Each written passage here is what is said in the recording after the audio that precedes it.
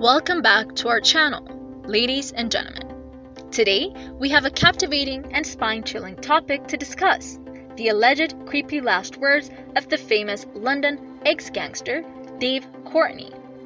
As always, we strive to bring to you the most thought-provoking and intriguing content, so let's dive right in. London is no stranger to tales of notorious criminals, and Dave Courtney's name surely rings a bell for those familiar with the city's gritty underworld.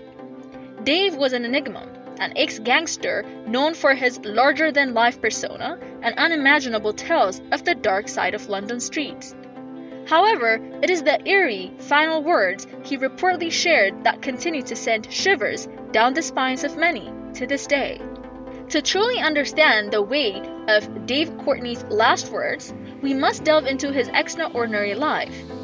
Born and raised in London's East End, Dave's involvement in organized crime saw him rise to prominence within the notorious Adams family. His colorful past included run-ins with the Krays and his role as a security consultant for the underworld.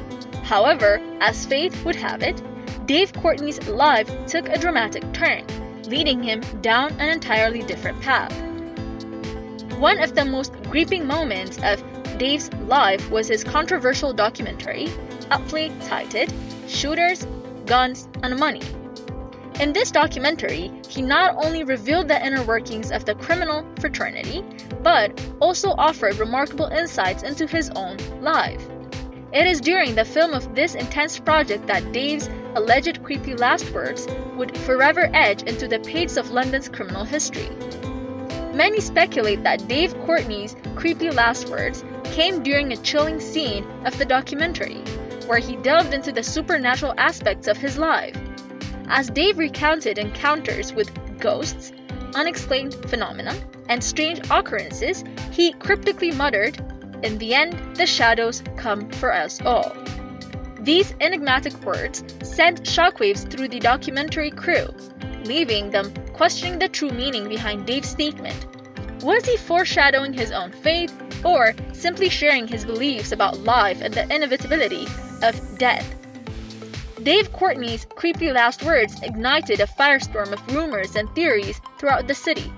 Some speculate that he was passing a warning to his former associates, while others think it was merely a theatrical move by an individual known for his larger-than-life personality.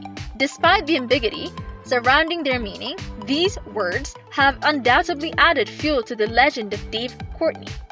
While the controversy surrounding Dave Courtney's creepy last words may never be fully resolved, his life leaves behind an undeniable legacy. From his memoir to his appearances in movies and TV shows, his larger-than-life personality resonated with audiences around the world.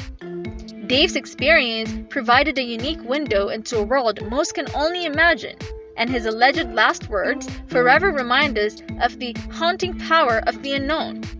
So, there you have it, folks, the mysterious and unsettling alleged last words of London's infamous ex-gangster, Dave Courtney.